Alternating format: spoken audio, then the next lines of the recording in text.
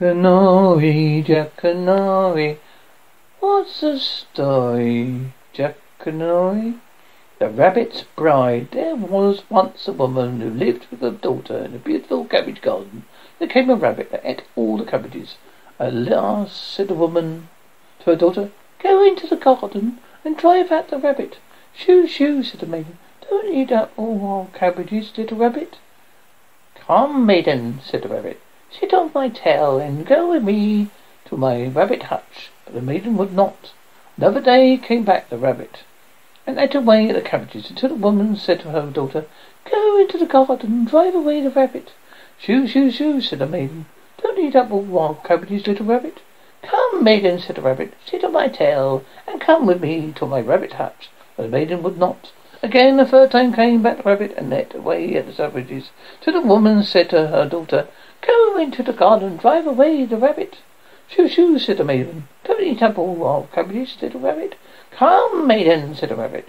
"Sit on my tail and go with me to my rabbit hutch." The girl seated herself on the rabbit's tail, and the rabbit took her to his hutch. "Now," he said, "get set to work and come cook some bran and cabbage. I am going to bid the wedding guests, and soon they will all collected. Would they like to know who they were? Well, I can only tell you. They told me. All the hares came. The crow was to be pastor to Mariam, the fox to the clerk. The altar was under the rainbow. The maiden was sad because she was so lonely. Get up," said the rabbit. "The wedding folk are all merry." The bride wept and said nothing. The rabbit went away and soon came back again. Get up," he said. "The wedding folk are waiting." The bride said nothing and the rabbit went away. She made a figure of straw and dressed it in her own clothes and gave it a red mouth, set it to watch the kettle ran.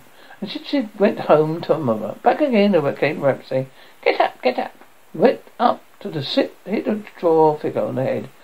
And so it tumbled down. The rabbit thought he had killed his bride and went away and was very sad.